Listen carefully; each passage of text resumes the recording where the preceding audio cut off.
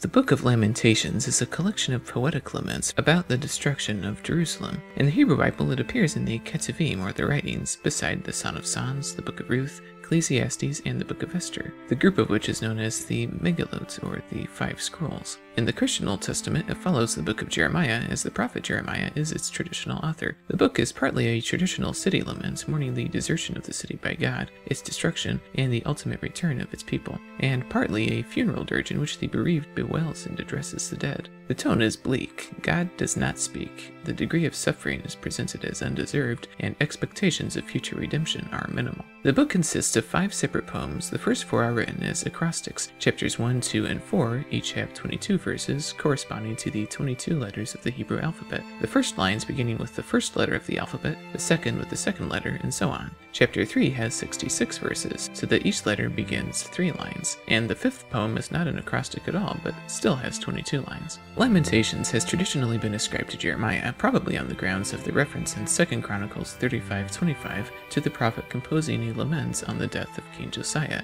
But there's no reference to Josiah in the book and no reason to connect it to Jeremiah. The language fits an exilic date, sometime between 586 and 520 BC, and the poems probably originated from Judeans who remained in the land. Scholars are divided over whether they are the work of one or multiple authors. One clue pointing to multiple authors is that the gender and situation of the first-person witness changes. The narration is feminine in the first and second lamentation, and masculine in the third, while the fourth and fifth are eyewitness reports of Jerusalem's destruction. Conversely, the similarities of style, vocabulary, and theological outlook, as well as a uniform historical setting, are arguments for one author. In the first chapter, the city sits as a desolate weeping widow, overcome with miseries. How lonely sits the city! Judah has gone into exile, O Lord. I am despised. Is any sorrow like mine? There is no one to comfort me. In chapter 2, these miseries are described in connection with national sins and acts of God. The Lord has not pitied Jacob. He has abandoned his sanctuary. My eyes fill with tears. Young and old lie slaughtered in the streets.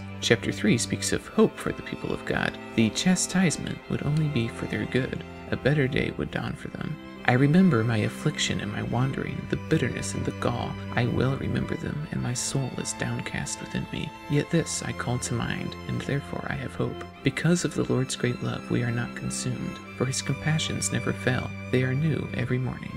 Great is your faithfulness. The Lord is good to those whose hope is in him, to the one who seeks him. It is good to wait quietly for the salvation of the Lord. It is good for a man to bear the yoke while he is young. For no one is cast off by the Lord forever. Though he brings grief, he will show compassion. So great is his unfailing love, for he does not willingly bring affliction or grief to anyone. Chapter 4 laments the ruin and desolation of the city and temple, but traces it to the people's sins. Those who once ate delicacies are destitute in the streets. Those brought up in royal purple now lie on ash heaps. The punishment of my people is greater than that of Sodom, which was overthrown in a moment, without a hand turned to help her. Those killed by the sword are better off than those who die of famine. Racked with hunger, they waste away for lack of food from the field. With their own hands, compassionate women have cooked their own children, who became food when my people were destroyed. But it happened because of the sins of her prophets and the iniquities of her priests, who shed within her the blood of the righteous. Chapter 5 is a prayer that Zion's reproach may be taken away in the repentance and recovery of the people.